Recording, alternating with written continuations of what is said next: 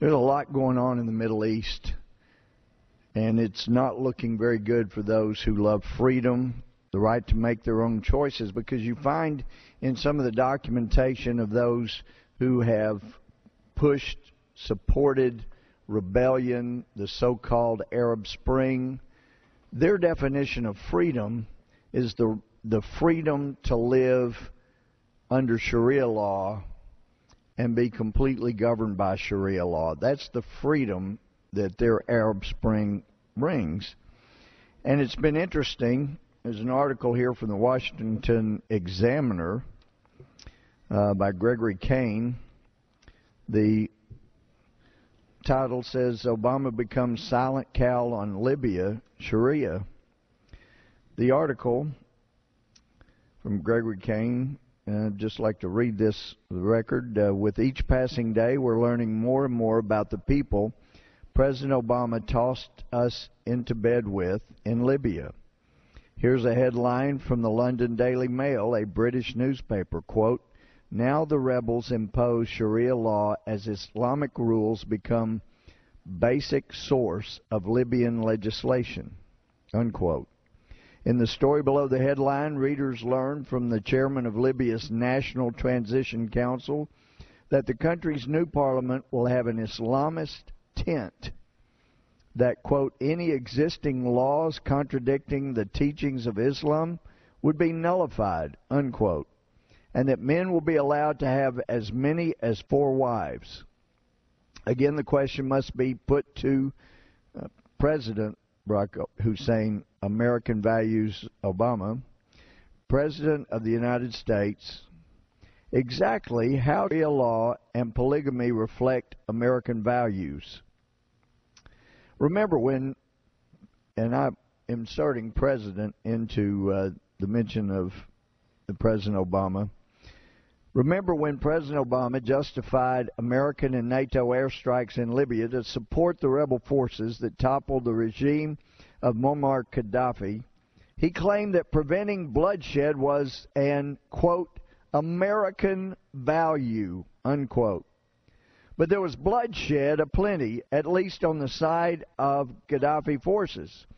Gaddafi himself was a victim of the bloodshed, and the circumstances of his death that have come to light shed more light on what a sham President Obama's claim of acting to preserve American values really is.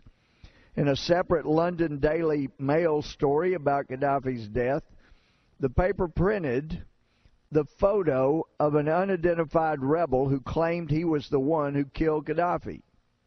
Quote, we grabbed Gaddafi, unquote, the young man said. Quote, I hit him in the face.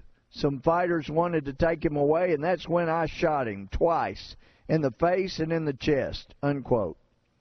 Later it was revealed that more was done to Gaddafi than this young rebel merely shooting him in the face and chest. Some reports say that before he died, Gaddafi was sodomized with either a knife, bayonet, or some other sharp object. So let's recap. Number one, President Obama commits American forces as part of NATO, and I'll parenthetically add, when he did not have the sense to come before Congress and make the case here, as many of us on both sides of the aisle have been advocating, no matter who the person is, Republican, Democrat, if you can't come to Congress and make the case as to why American lives and American treasure should be put at risk, is it really something we ought to be doing as a country? Now, resuming with the article, again, President Obama commits American forces as part of NATO to supporting a rebel faction in Libya whose goal is to overthrow Gaddafi. President Obama does this while having absolutely no clue about what kind of people make up this rebel faction. Number two, the rebel forces prevail, primarily through NATO airstrikes. It was NATO airstrike that took out Gaddafi convoy fleeing Sirte that allowed rebel forces to capture the deposed Libyan leader. Number three, Gaddafi ends up in the hands of what can only be considered a mob. He is beaten, tortured, possibly sodomized, and fatally shot in what has been oxymoronically described as mob justice. His body is then put on public display in a meat store. Number 4, Secretary of State Hillary Clinton flies into Libya and announces with the smug arrogance we might expect from an official from President Obama's administration, quote, "We came, we saw, Gaddafi died," unquote. Number 5, leaders of Libya's National Transition Council announced that Sharia law will prevail in Libya. Number 6, President Obama is mum on number 5. President Obama, hasn't said one word about the blatantly false account of Gaddafi's death that interim Libyan Prime Minister Mahmoud Jibril initially gave reporters. He hasn't condemned the, quote, justice, unquote, that led to Gaddafi's death, the beating, the torture, the alleged sodomizing. He hasn't mumbled so much as a syllable about Gaddafi's body being put on display in a meat store. President Obama hasn't said one word about Sharia being the law of the land in the new Libya. The man who was unavoidable for comment when it came to justifying America's intervention in Libya has now pulled a complete Harpo Marx act on this issue. President Obama has made silent Cal Coolidge look like a motor mouth. That's an article from Gregory Kane in the Washington Examiner. Then, interestingly, from the American Thinker, article by Andrew Boston, Liberated Libya, Al-Qaeda flag aloft Benghazi's courthouse. The courthouse in Benghazi is the iconic seat of the revolt which toppled Gaddafi, Libya's, quote, immoral equivalent, unquote, to Egypt's Tahrir Square. During the tumultuous months of Libya's brutal civil war, it was here that rebel forces established a provisional government, propagandist media center, crowing to foreign journalists about their, quote, heroic, unquote, struggle for freedom. And here is a picture of the Al-Qaeda flag. The article goes on. One can now see both the Libyan rebel flag and the flag of Al-Qaeda fluttering atop Benghazi's courthouse. Got a blow up of that right here.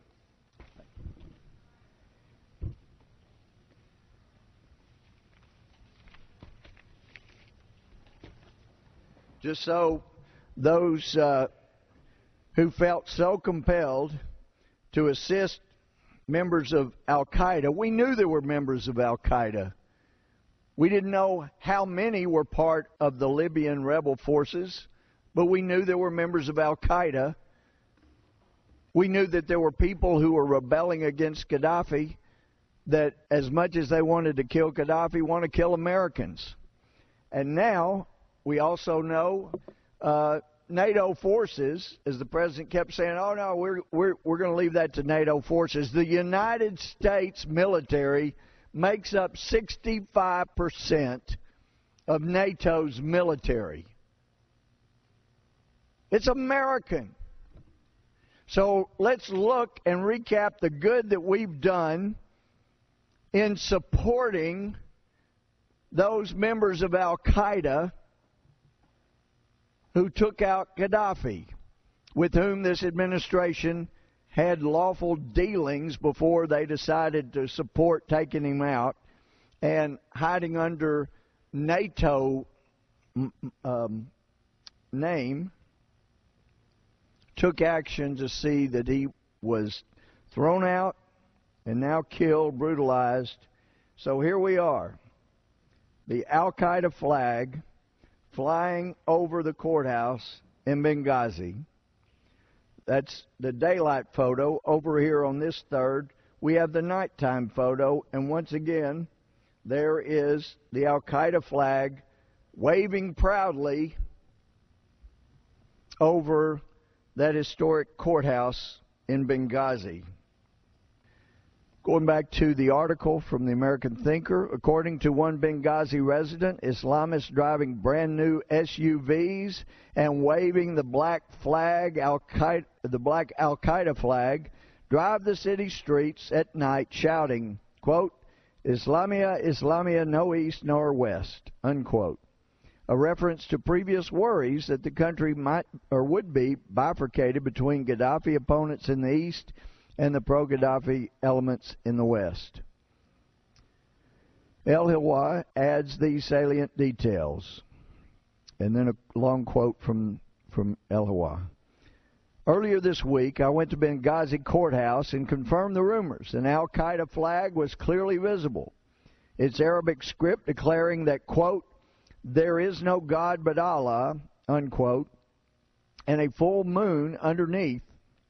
When I tried to take pictures, a Salafi-looking guard wearing a green camouflage outfit rushed towards me and demanded to know what I was doing. My response was straightforward. I was taking a picture of the flag. He gave me an intimidating look and hissed, quote, whomever speaks ill of this flag, we will cut off his tongue. How about that for an American value? I recommend you don't publish these. You will bring trouble to yourself, unquote. What glorious American values. Our president assured us that without the support of Congress, without even a debate in Congress, he had to rush headlong into helping these people that turns out, as we were concerned, might, Al-Qaeda. We had to help Al-Qaeda, with whom we had declared war basically by the President of the United States after 9/11 because they had declared us. And so this president, without coming and having a debate, decides he's going to go help these people before he knew who all exactly we were helping because they reflect American values. Going back to the article, the author says, he followed me inside the courthouse, but luckily my driver, Khalid, was close by and interceded on my behalf. According to Khalid, the guard had angrily threatened to harm me. When I again engaged him in conversation, he told me, quote, this flag is the true flag of Islam, unquote. Well, how about those American values? That our president used our treasure, put our military members at risk in order to effectuate. Now we've got the Al-Qaeda flag flying in Libya, in Benghazi, over the historic courthouse that was the headquarters during the assault on Gaddafi.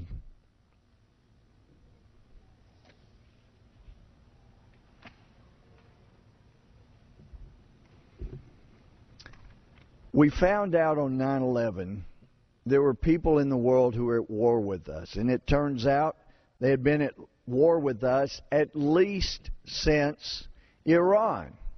Since those days when a naive but well-intentioned president named Carter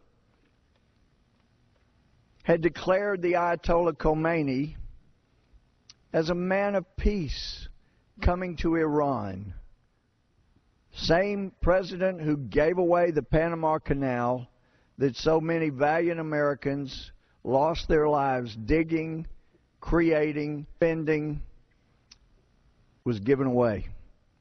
There will be a price to pay for that at some point down the road by this country. But we're already paying the price and have been since 1979 for the administration at that time. While I was in the Army of Fort Benning, watching those things happen, knowing it was a crime for me as a military member to criticize anybody in the chain of command, which was President Carter, we had to bite our tongues as we watched that administration welcome in the Ayatollah Khomeini. So many lives have been lost, so many people tortured, killed. We've got Christians on the run all over the Middle East, Christians being killed around the Middle East. The last Christian church has now closed in Afghanistan, that we sent American treasure and lives, lost so many American lives in order to rout the Taliban, and then we turned the country over to what the people there tell us is a very, very corrupt administration. Having met with leaders of the Northern Alliance, with a few other members of Congress, it's clear we have not done a good thing enforcing a centralized government in a country that cannot sustain it without mass corruption and brutality. We also know from the recent comments of the Karzai himself, he's prepared to make peace and be an ally of people sworn to destroy us. Afghanistan can be salvaged, but we have to be smart in the way that we do that. At the same time, we know that more of the 9/11 hijackers were from Saudi Arabia than from any other country. It certainly appears that there are people in Saudi Arabia who have made massive amounts of money because of our dependence on their oil, who have used that money to fund terrorism that has been used against the United States to kill our precious men and women of our military. We need to become energy independent. We need to get rid of any department that has had as its avowed goal for 32 years to get off dependence on foreign energy, and every year has done a poorer and poorer job of that. Although they have made some nice contributions for people at Solyndra and other bankrupt companies. It's time to get rid of the energy department. It's time to get serious about stopping the dependence on foreign energy. We know we've got enough natural gas. We can actually do that now. We can actually do that now. Have at least 100 years of use of natural gas, and I am fine taking a percentage of the royalties the federal government could get off natural gas produced, oil produced on our own land, our own federal land, and using it toward alternative energy. But I am not, as most of my friends here are, not in favor of borrowing more money to throw at companies like Solyndra that cannot make it on their own, like the solar company in Nevada, the friends of leader Harry Reid, also getting massive money, 44 cents of every dollar of which we had to borrow to throw at their friends who've gone bankrupt.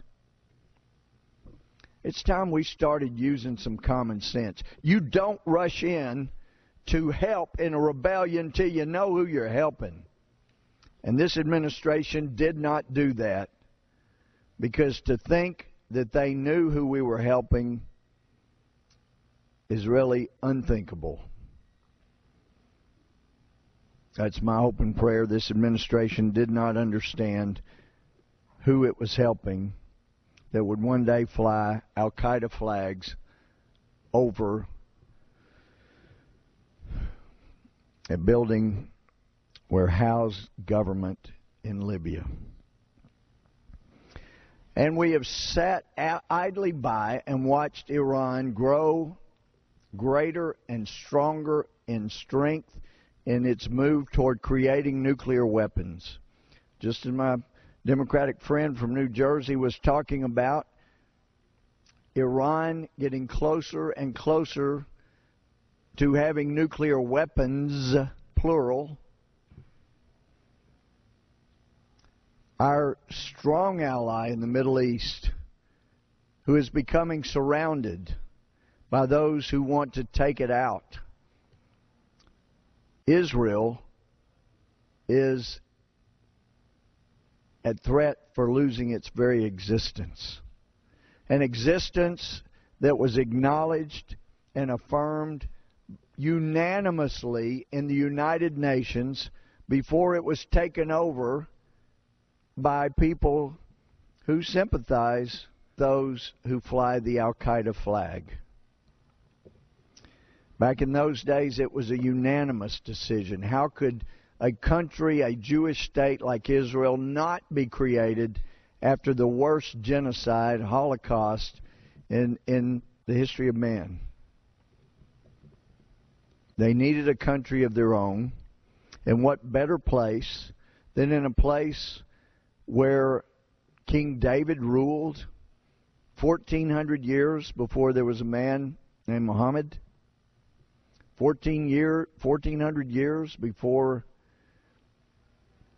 the creation of modern-day Islam. Well, I'm proud to say that Joel Rosenberg is a friend of mine. I was visiting with him last night.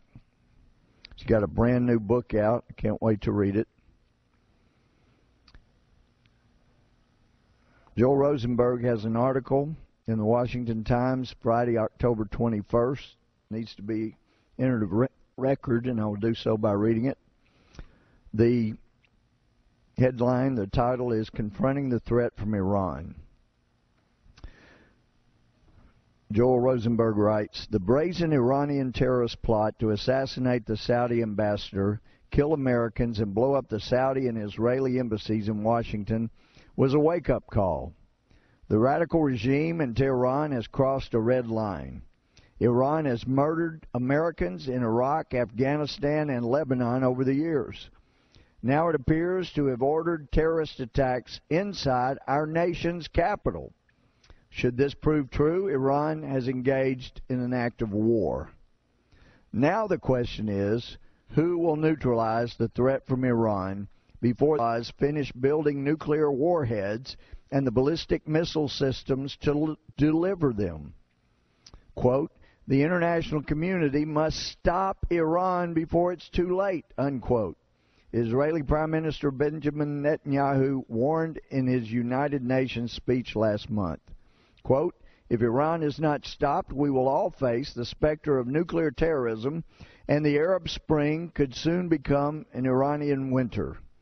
The world around Israel is definitely becoming more dangerous.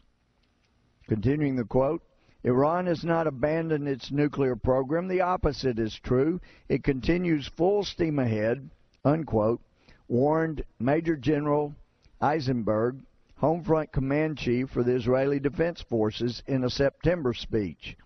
He warned that the Arab Spring could turn into a, quote, radical Islamic winter, unquote, and, quote, this raises the likelihood of an all-out total war with the possibility of weapons of mass destruction being used, unquote. The Obama administration is not taking decisive action to neutralize Iran. President Obama's policy of engagement with the mullahs has morphed into a policy of appeasement, and it has failed. Yet the White House has all but taken the use of force off the table. In September 2009, then Defense Secretary Robert Gates said, quote, the reality is there is no military option that does anything more than buy time, unquote. In April 2010, the New York Times reported that Mr. Gates had, quote, warned in a secret 3-page memorandum to top White House officials that the United States does not have an effective long-range policy for dealing with Iran's steady progress toward nuclear capability, unquote.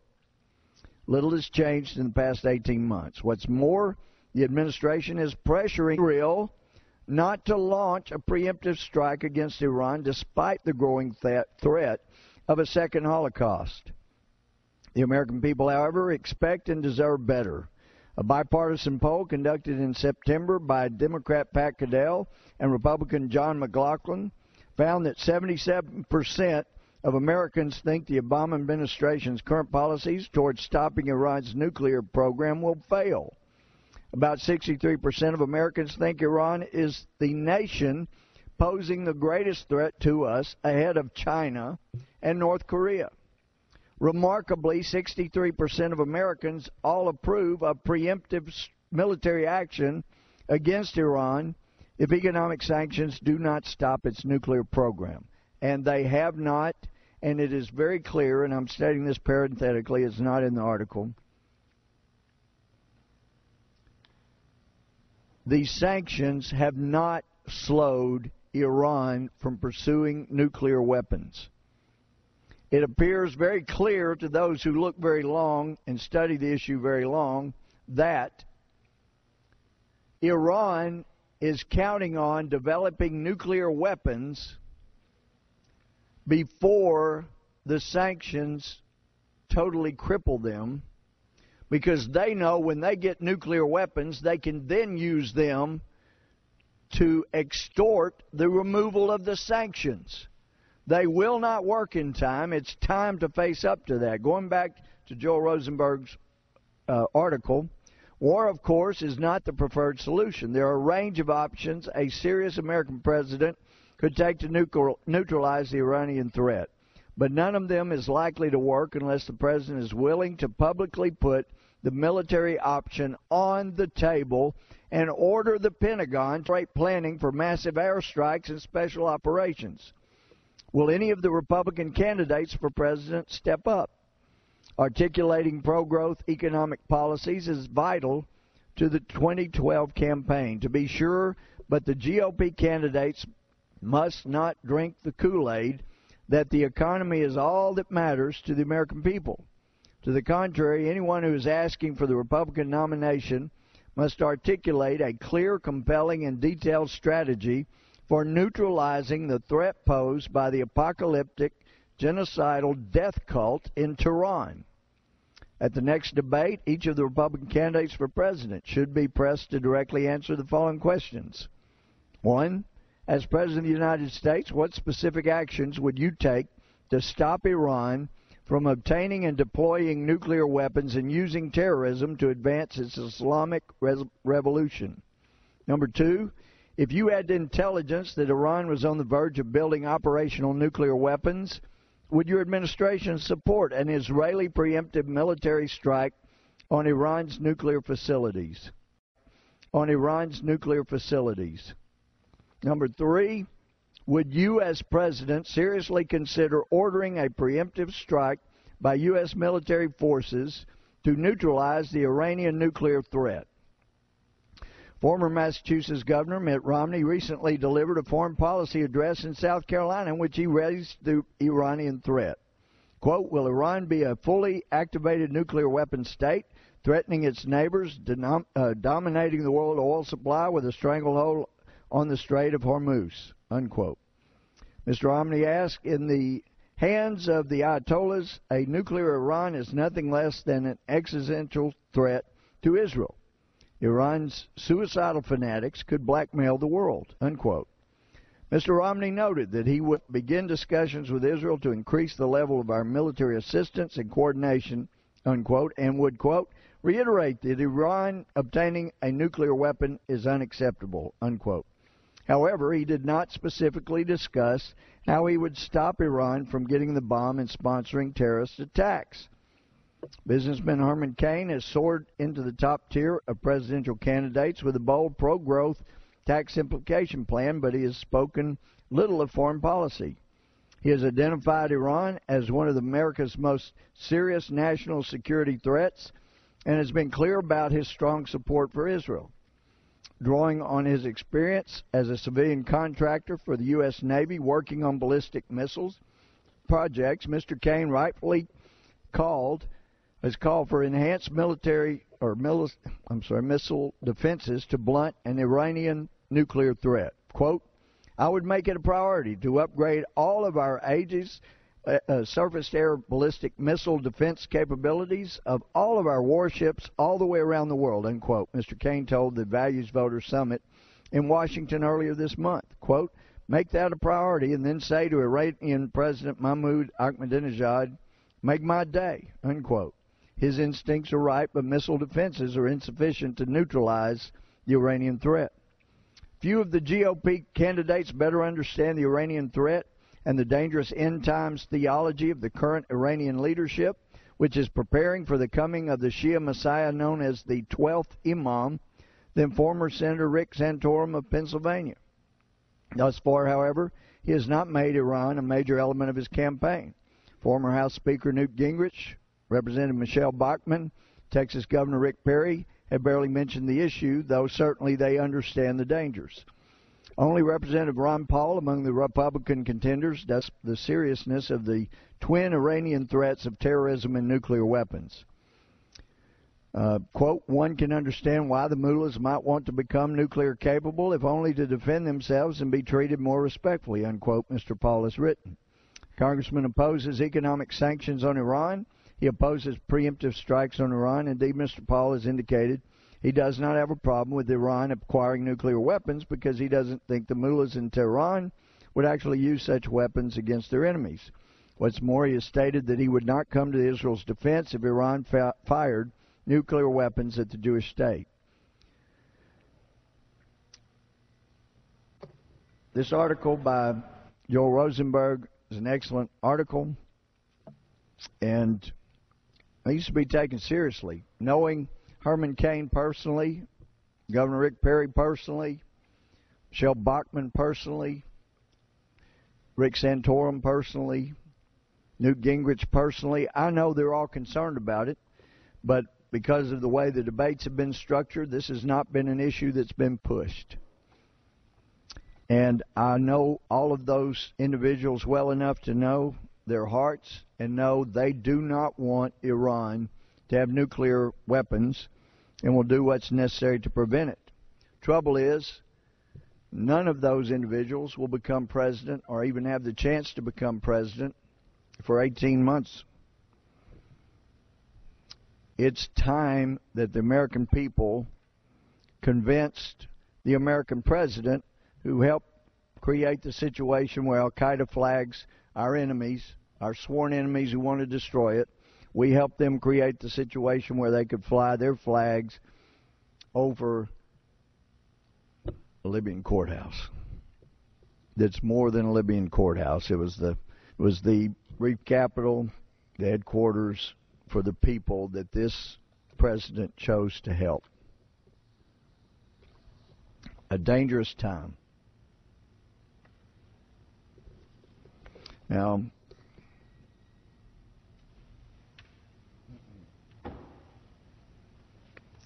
I've filed House Resolution 271. It's got a slew of co-sponsors. They're all Republican, but I would hope that some of my friends on the other side of the aisle would join in with us on this. And, Madam Speaker, I would hope that people would encourage their member of Congress to sign on if they support what's here. Basically, most of this resolution, it's not terribly long, just 6 pages, and most of that are whereases stating facts. This resolution expressed support for the State of Israel's right to defend Israeli sovereignty, to protect the lives and safety of the Israeli people, and to use all means necessary to confront and eliminate nuclear threats posed by the Islamic Republic of Iran, including the use of military force, if no other peaceful solution can be found within reasonable time to protect against such an immediate existential threat to the State of Israel. Whereas archaeological evidence exists confirming Israel's existence as a nation over 3,000 years ago in the area in which it currently exists, despite assertions of its opponents. Whereas with the dawn of modern Zionism, the national liberation movement of the Jewish people some 150 years ago, the Jewish people determined to return to their homeland in the land of Israel from the lands of their dispersion. Whereas in 1922, the League of Nations mandated that the Jewish people were the legal sovereigns over the land of Israel, and that legal mandate has never been defeated. Whereas in the aftermath of the Nazi-led Holocaust from 1933 to 1945, in which the Germans and their collaborators murdered 6 million Jewish people in a premeditated act of genocide, the international community recognized that the Jewish state, built by Jewish pioneers, must gain its independence from Great Britain. Whereas the United States was the first nation to recognize Israel's independence in 1948, and the State of Israel has since proven herself to be a faithful ally of the United States in the Middle East. Whereas the United States and Israel have a special friendship based on shared values and together share the common goal of peace and security in the Middle East. Whereas on October 20th, 2009, President Barack Obama rightly noted that the United States-Israel relationship is a, quote, bond that is much more than a strategic alliance, unquote. Whereas the national security of the United States, Israel, and allies in the Middle East face a clear and present danger from the government of the Islamic Republic of Iran, seeking nuclear weapons and the ballistic missile capability to deliver them. Whereas Israel would face an existential threat from nuclear weapons-armed Iran, whereas President Barack Obama has been firm and clear in declaring United States opposition to a nuclear-armed Iran, stating November 7th of 2008, quote, let me repeat, what I stated during the course of the campaign. Iran's development of a nuclear weapon, I believe, is unacceptable, unquote. Whereas on October 26, 2005, at a conference in Tehran called World Without Zionism, Iranian President Mahmoud Ahmadinejad stated, quote, God willing, with the force of God behind it, we shall soon experience a world without the United States and Zionism, unquote. Whereas the New York Times reported that during his October 20, 2005 speech, President Ahmadinejad called for, quote, this occupying regime, Israel, to be wiped off the map, unquote. Whereas on April 14, 2006, Iranian President Ahmadinejad said, quote, like it or not, the Zionist regime, Israel, is heading toward annihilation, unquote. Whereas on June 2, 2008, Iranian President Ahmadinejad said, quote, I must announce that the Zionist regime, Israel, with a 60-year record of genocide, plunder, invasion, and betrayal, is about to die and will soon be erased from the geographical scene, unquote. Whereas on June 2, 2008, Iranian President Ahmadinejad said, quote, today the time for the fall of the satanic power of the United States has come, and the countdown to annihilation of the emperor of power and wealth has started, unquote. Power and wealth has started, unquote.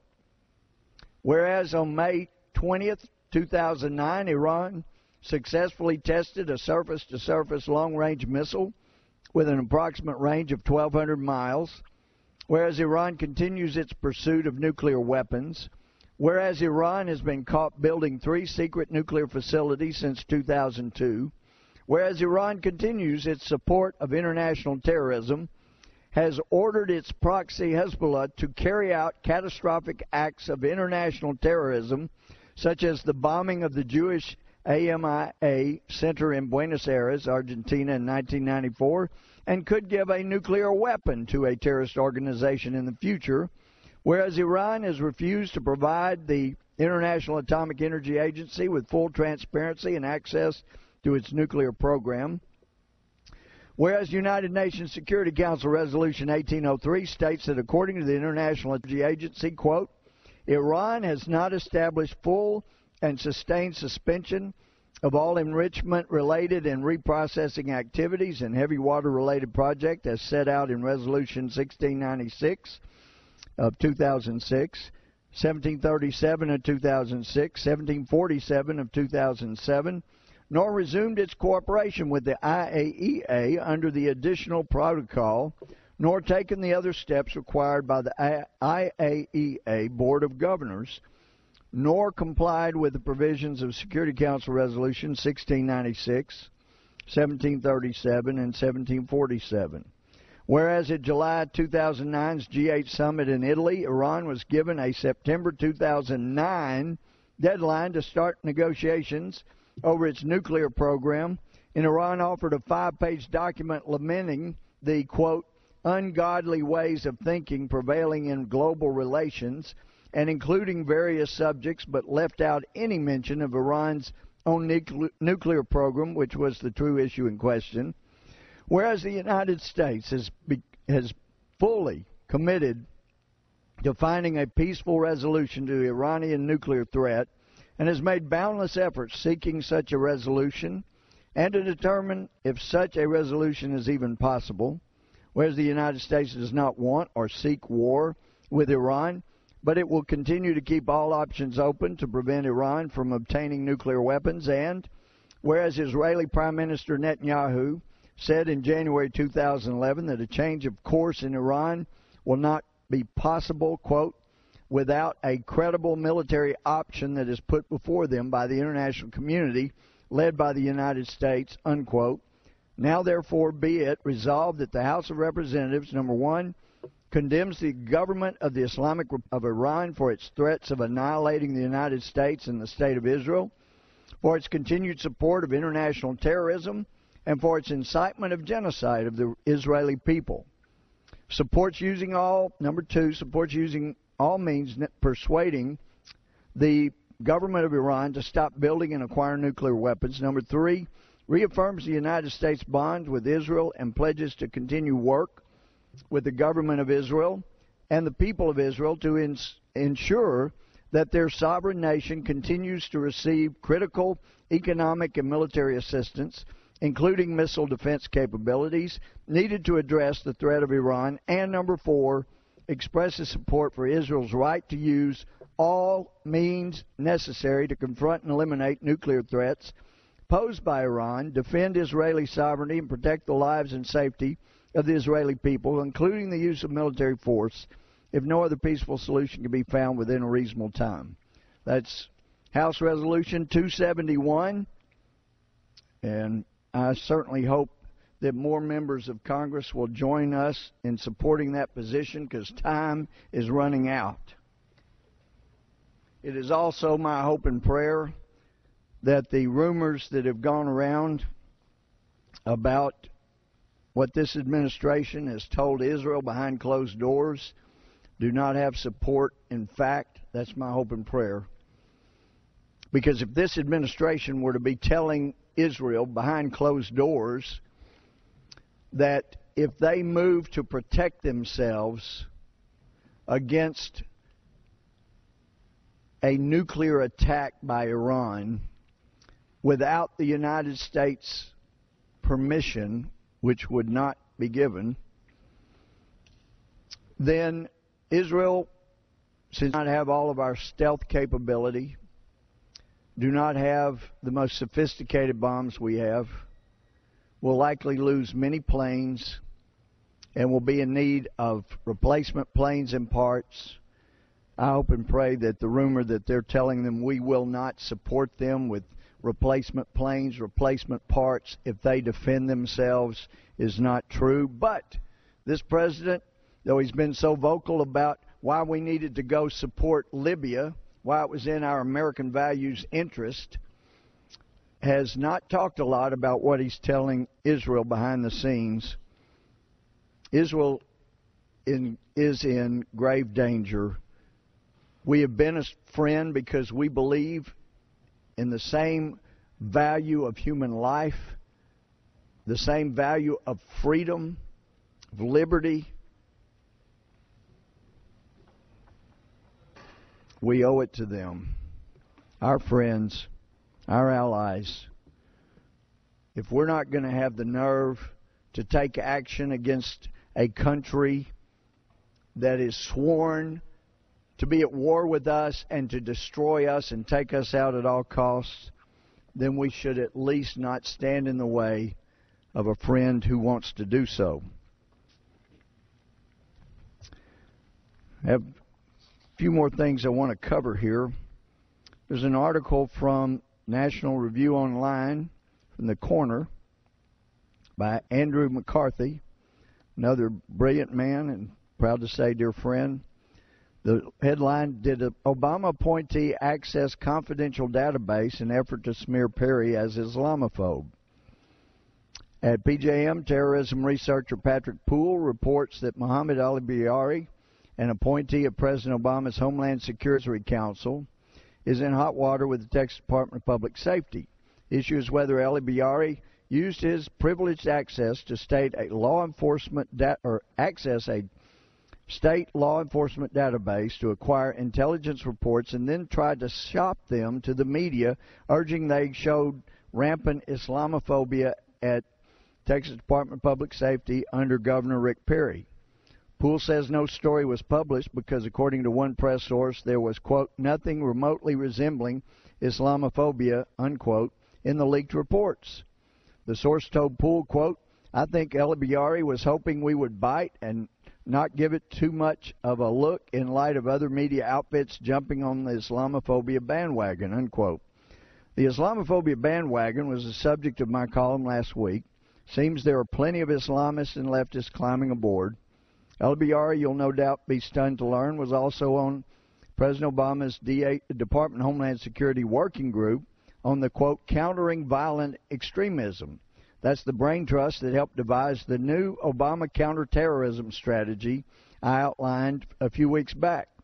The one that envisions having law enforcement pare back their intelligence gathering activities and take their marching orders from, quote, "community partners," unquote.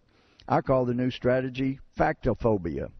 As noted by Poole in the investigative project on terrorism, El-Biari's history includes an appearance at a conference honoring Ayatollah Khomeini, condemning the Justice Department's successful prosecution of a Hamas financing conspiracy designed by the Muslim Brotherhood in the Holy Land Foundation case, praise for Brotherhood theorist Saeed Qutb, and an aggressive email exchange with Rod Dreher in 2006, where Dreher at the Dallas Morning News countered El-Biari's praise for Qutb, in which El-Biari reportedly called Dreher, quote, "a Klansman without a hood," unquote, and warned him, quote, "treat people as inferiors and you can expect someone to put a banana in your exhaust pipe or something," unquote. Who better could President Obama possibly choose to help formulate counterterrorism strategy? Actually, once you read the strategy, I think you'll agree he made a perfect choice. And we have another article from National Review Online. Headline, again from Andrew McCarthy, Napolitano, on El-Biari, "I know nothing, I know nothing." He said that Secretary Napolitano professes not to know anything about the matter, talking about El-Biari, or about how a guy who and who condemns the Justice Department's successful prosecution of the Brotherhood, the Muslim Brotherhood's Hamas financing network in the Holy Land Foundation case, somehow winds up on the Department of Homeland Security Advisory Council that helped devise the Obama administration's counterterrorism policy. Actually, it turns out, as Secretary Napolitano testified, that actually she, as Secretary of Homeland Security, gave this gentleman a secret security clearance, which ultimately allowed him to access sensitive documents, at least 2 or 3 of which he downloaded and then tried to market to major media sources. I think it is important to note that in the pleading Khalid Sheikh Mohammed filed, he's a very smart man. He may be crazy, but he is a very smart man. Did his own interpretation into English, so some of the articles are not quite appropriate, but he sets out a legal document and justifies all the actions he took in working on 9/11's murder of 3,000 Americans. He takes verses from the Quran and uses them to justify his actions. At one point in his pleading, which we have access to through our website, this was declassified by the judge in the 9/11 case involving 5 planners of 9/11. It was ordered released on the 9th day of March 2009. And there are also transcripts of his colloquy with the judge in which he confessed to many other acts of terrorism, quite voluntarily, it was obvious. But in his pleading, Khalid Sheikh Mohammed, on behalf of himself and the 4 other defendants who were ready to plead guilty, announced they were pleading guilty before this administration and the Attorney General to be, Eric Holder, announced they were going to give these guys a show trial in New York, so they withdrew their guilty pleas. They're so they could get a show trial in New York. Now, that's not going to happen.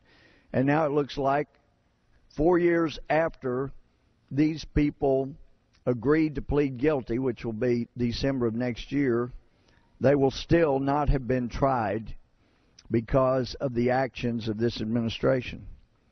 Sheikh Mohammed says, "We do not possess your military might, not your nuclear weapons. Nevertheless, we fight you with the Almighty God.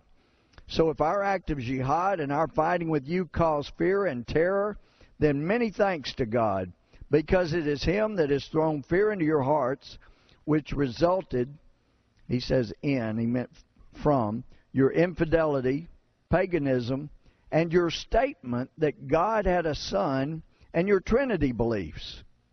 Then he goes on and he says, God stated in His book, verse 151, Al-Umrah, "Soon shall we cast terror into the hearts of the unbelievers, for that they join companies with Allah, for which He has sent no authority.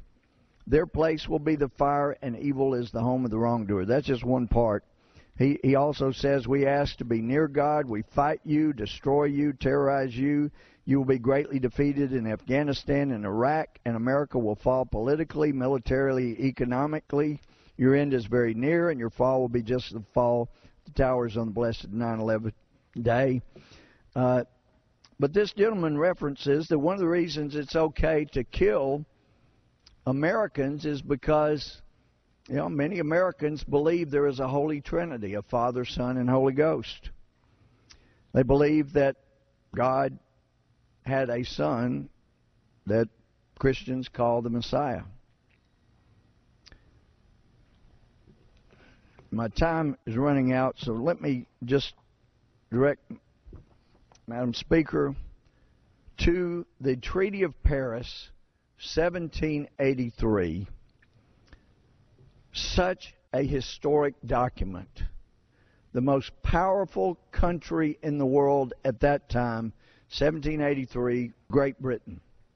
They had the most powerful navy, the most powerful military, and yet a ragtag bunch of people who believed so firmly in the ideas of freedom and being able to practice, most of them, in fact, a third of the signers of the Declaration weren't just Christians, over a third, they weren't just Christians. They, as Martin Luther King Jr., were ordained Christian ministers.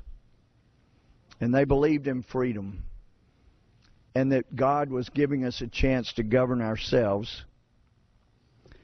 So after this ragtag bunch defeated the strongest country in the world, Great Britain, and they sat down in 1783 in Paris, and we had there on our behalf John Adams, Benjamin Franklin, and John Jay, three of our brightest minds. They had to set about figuring out, what can we put on paper to have Great Britain sign that will be so important that they would not want to risk violating an oath? What kind of oath could we put on this treaty that Great Britain would be scared to violate? This treaty will want them to recognize the United States of America. What can we do to make it serious enough that they would not turn around the next month and say we had no right to be independent despite what they signed? There is an original copy of the Treaty of Paris in the State Department. Tours can be taken. I've taken tons of tours around Washington, D.C. until my pastor and his wife, David and Cindy Dykes, were in town years back. I had not seen that. But I was taken aback, and I've got a copy of, this is a duplicate, of the Treaty of Paris, 2 pages. Well, it's the first and last page here. Apparently it says there's 10 articles, so we've got the first and last pages here. So how would you start a treaty in such a way that it would scare the strongest country in the world from violating their oath. Well, they figured it out, and they put it on the document. The biggest letters anywhere in the treaty are those in the first two lines, and they began, "In the name of the most holy and undivided Trinity." Starting the Treaty of Paris within the name of the most holy and undivided Trinity, they knew would be strong enough to scare Great Britain into not violating the oath that they signed on that document. Then you tie it in with Khalid Sheikh Mohammed's pleading. The very fact that they would sign such a document recognizing the Holy Trinity, according to Khalid Sheikh Mohammed and his interpretation of the Quran, that's justification for killing and terrorizing people that believe in the Holy Undivided Trinity. There's a war going on, and in Libya, apparently, we fought for people who want to destroy us. The Al-Qaeda flag now flies proudly over this federal building in Benghazi, Libya. Congratulations to this administration for making that happen. With that, Madam Speaker, I yield back.